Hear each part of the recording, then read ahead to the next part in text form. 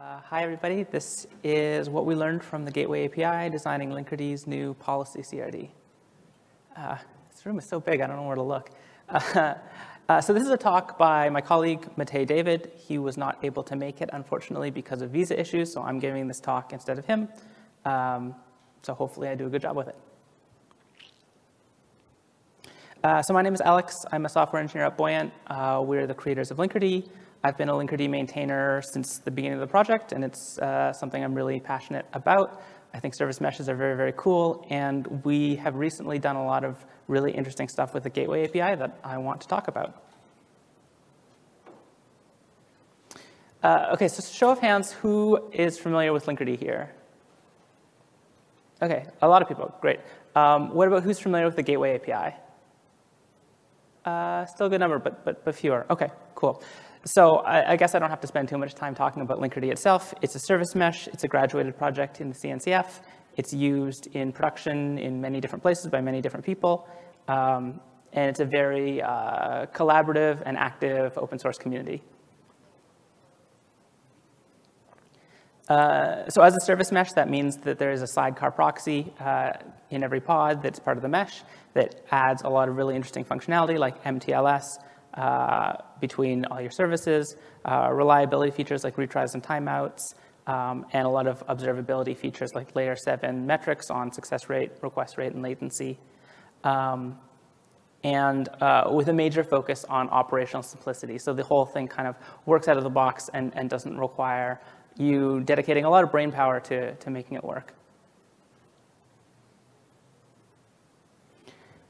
So the main focuses behind Linkerd are just that it's supposed to be very, very lightweight, both in terms of resource usage, which means that it doesn't take up a lot of memory and it doesn't add a lot of latency, but also lightweight conceptually, in that it's a very simple model that you don't have to think too much about, and you can operate it without getting bogged down in the details. So being simple and secure right out of the box has been kind of a guiding principle for the project. The control plane is written in, this says Go, but it's actually now a combination of Go and Rust. And the data plane is a custom-built proxy written in Rust, built to be ultralight. OK, so I'm going to give a little bit of background here about how authorization works in Linkerd. So this is a fairly new feature that was added in Linkerd 2.11, I think sometime earlier this year or late last year maybe. And that's going to kind of set the stage for why we care about the Gateway API and how it's going to help us.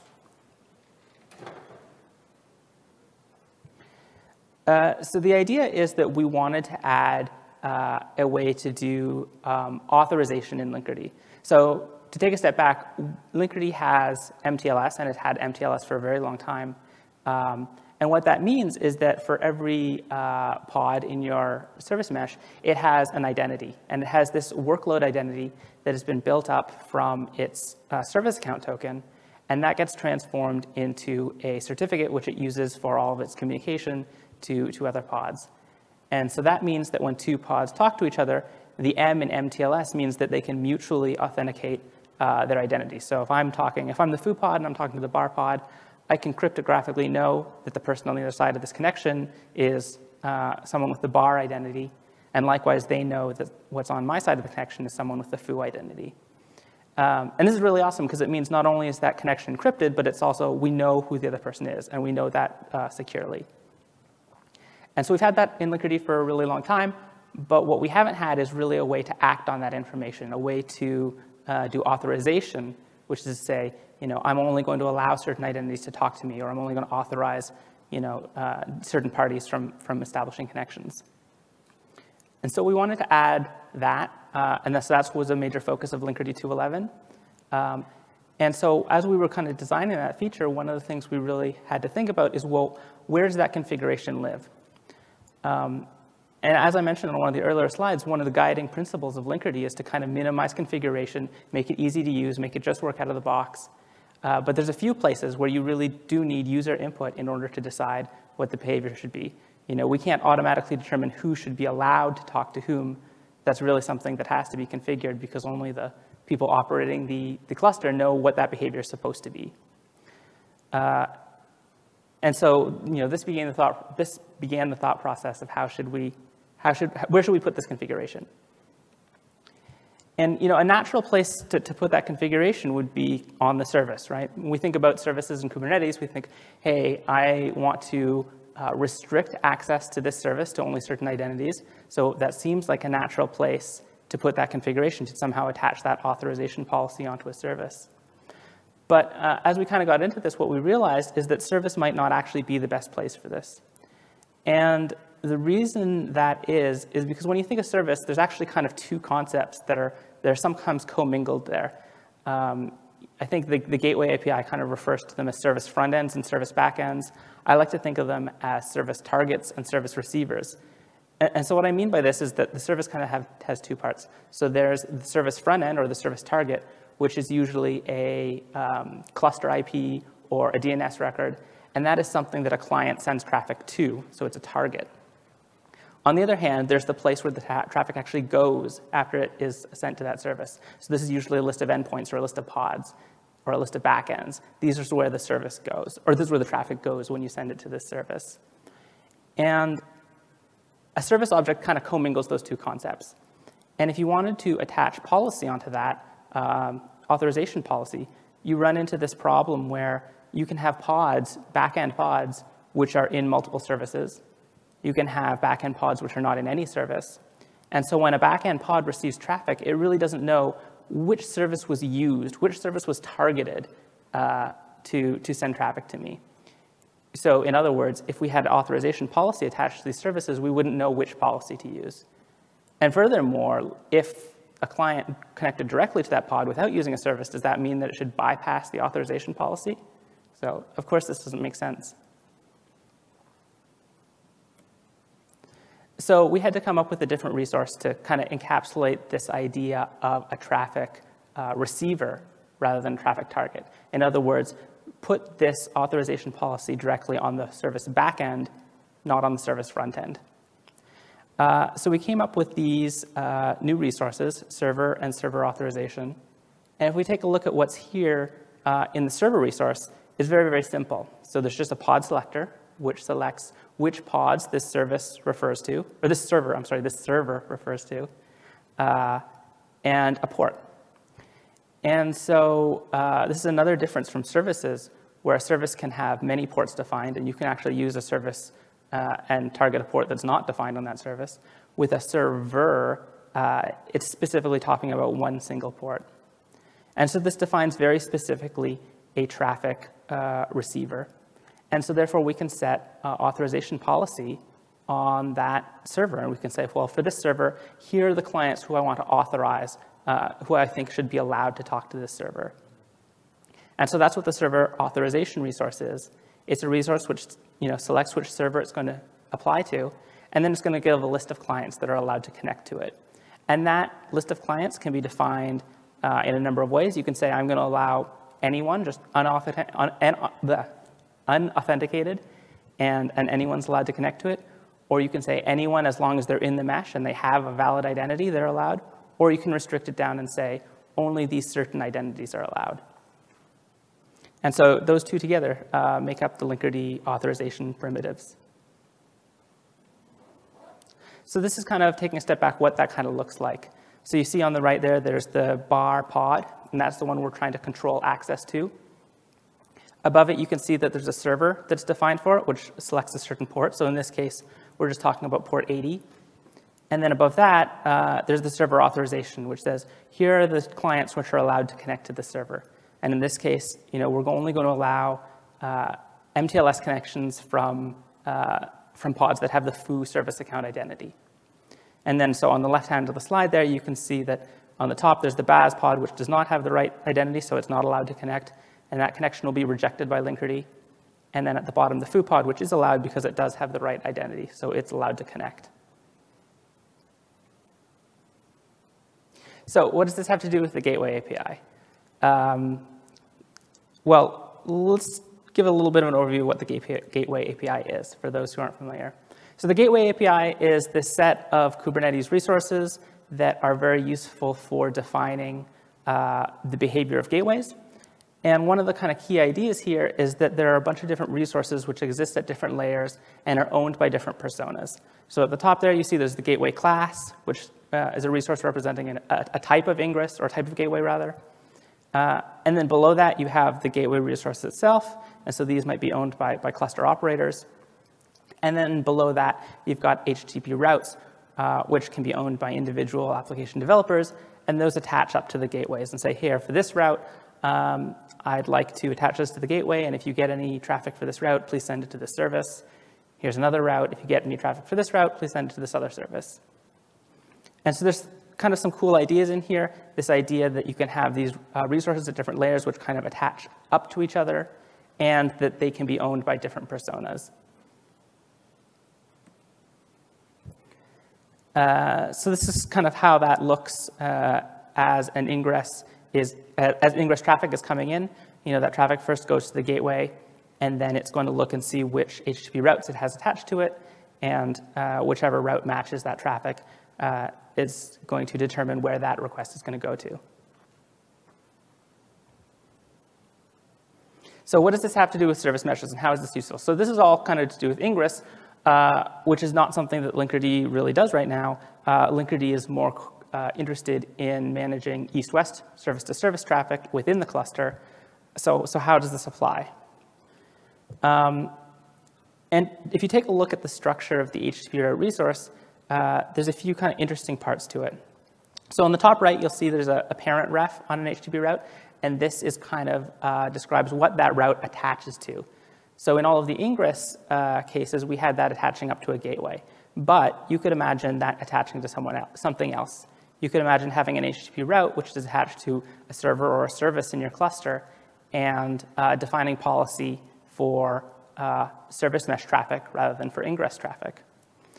And then down at the bottom, you see that it's kind of made up of two parts down there. There's the match, which defines what kind of traffic is going to match that rule. So that's usually either path-based matching or header-based matching, or a combination.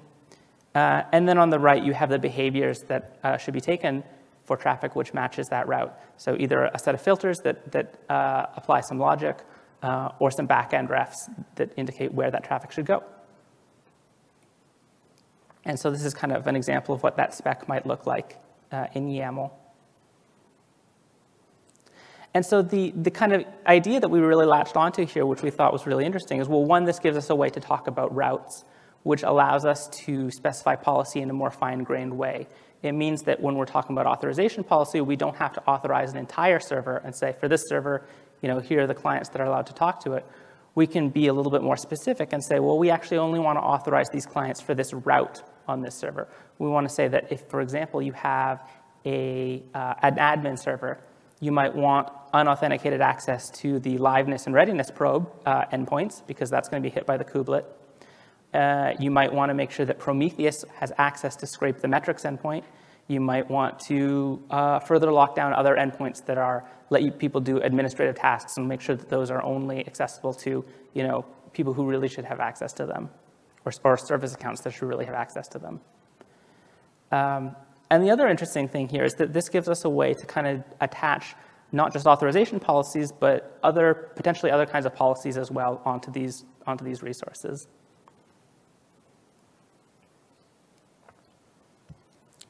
So this is kind of the structure that was informed by that in Linkerd.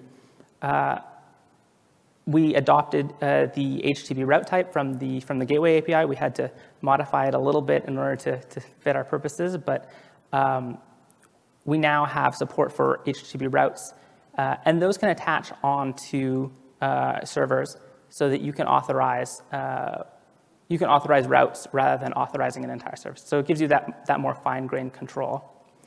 And we also made this a little bit more generic so that when you have an authorization policy, that can kind of target a wide range of different resources, depending on how granular you want that authorization to be. So you can authorize access to an entire namespace, just to a specific resource, or even more specifically to a specific route.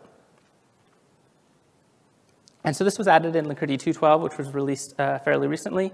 So we now have much more granular support for the way you can do server authorization.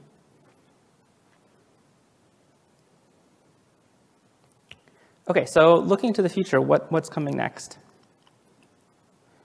So if anyone is kind of familiar with some of the more advanced features in Linkerd, one of them is called service profiles. And so service profiles are a feature we have in Linkerd that allow you to configure things like retries, retry budgets, timeouts, and do that kind of on a per route, in a per route way. So you can say these routes are retriable, these routes have timeouts. And that's going to sound pretty similar to the stuff that we've been talking about earlier, which is attaching policy onto HTTP routes defined in the Gateway API. So these are kind of two parallel ways of doing the same thing. And we want to kind of slowly unify that and move away from service profiles and move more towards this Gateway API style approach of policy attachment, where you can have resources which represent policies like retriability or timeouts or authorization, and you can attach those policies onto HTTP routes. And this gives us a much more, an approach that's a lot more consistent with the way things are done in the Gateway API and feels more Kubernetes native than what we had before.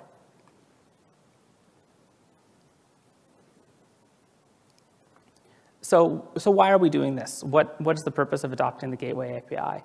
I think there's a few reasons why the Gateway API is really interesting for defining these types of things.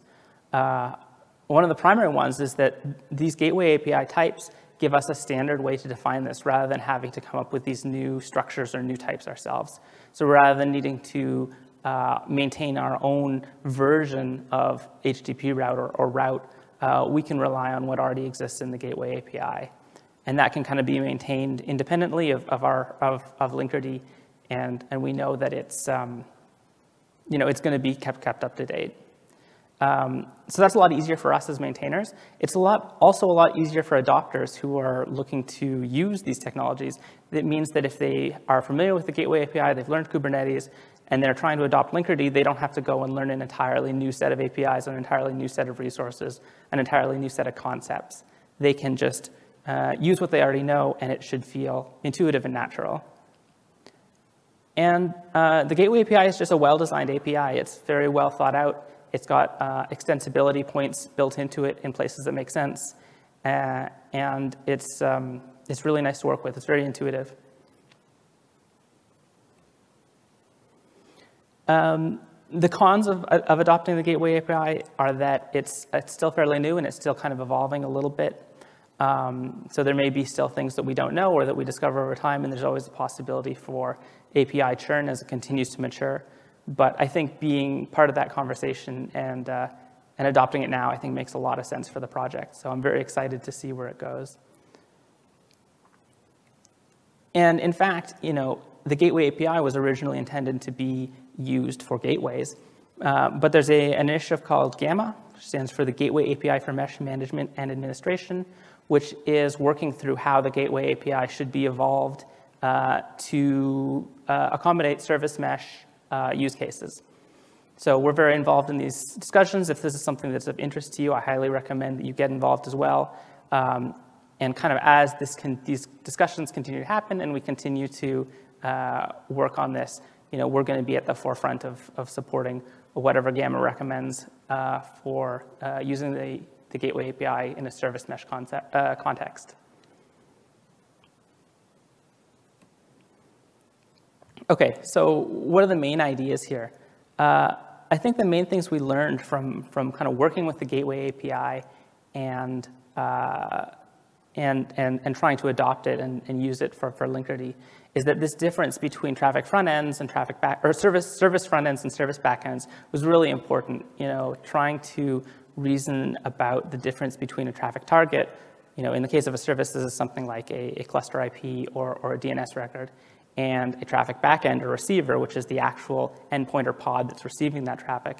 It is really important to keep that difference distinct in your head. Otherwise, things can get very, very muddy. And I think the Gateway API does a really good job of calling out that difference explicitly.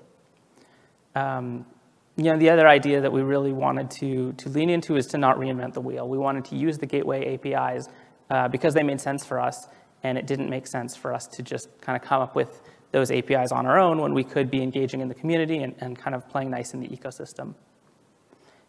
And this policy attachment idea from the Gateway API, where you can have these policy resources that represent, things like client-side policy, like routing or circuit breaking or retries or timeouts or server authorization, and having those attach onto HTTP routes or onto higher level resources is a really nice framework, and it makes a lot of sense for gateways, and it also makes a lot of sense for meshes. And so we wanted to kind of lean into that. So if you're interested in kind of learning more, kind of diving deeper into a lot of these concepts around the way that Linkerd uses the Gateway API or other deep dive Linkerd concepts, there is a Service Mesh Academy that I can highly recommend. It is a monthly hands-on training. Their next one looks like it's from November 11th to 17th. And if that is of interest to you, I highly recommend you check it out. You can check it out at buoyant.io/SMA, Service Mesh Academy. And if you're interested in kind of running Linkerd, but taking some of the administrative burden off, there's also a fully managed Linkerd, which is called Buoyant Cloud, and it can handle things like automated upgrades, version tracking, certificate rotation, and a bunch of other administrative tasks that would otherwise fall to the cluster administrator. So if that's of interest, I highly recommend you check that out as well.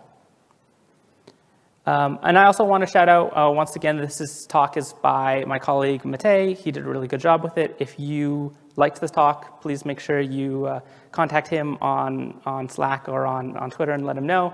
I can't take credit. But other than that, thanks for listening, and happy to take any questions.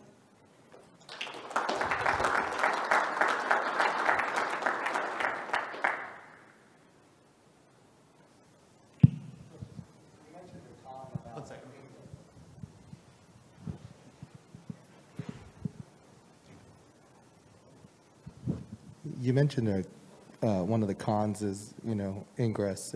Is it a replacement for your ingress, or can it complement your ingress like a traffic?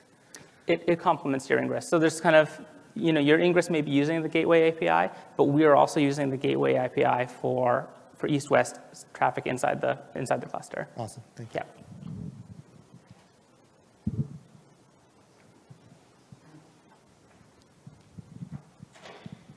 Staying with the cons for a moment. So the other con you talked about was the Gateway API is kind of new, especially with working with a service mesh. So we don't have a service mesh yet. We have ingresses that are Kong, and I understand Kong can work with the Gateway API. So if I go back to my team and say, okay, let's start using the Gateway API for our Kong stuff, and now we can start sort of getting into using Linkerd through Gateway API as well. Am I jumping the gun? Is this production ready, or is it too early to be thinking that way? No, I don't think you're jumping the gun. So I think these are kind of mostly separate concerns, right? You've got Kong for your ingress. You perhaps have service mesh needs. You can use Linkerd for your service mesh. I think there's going to be a little bit of a confluence in the future between the types that they use. Like if you have HTTP routes defined on your ingress, you may be able to eventually use those to attach policy onto that Linkerd will respect. But there's not any kind of any conflict between the two.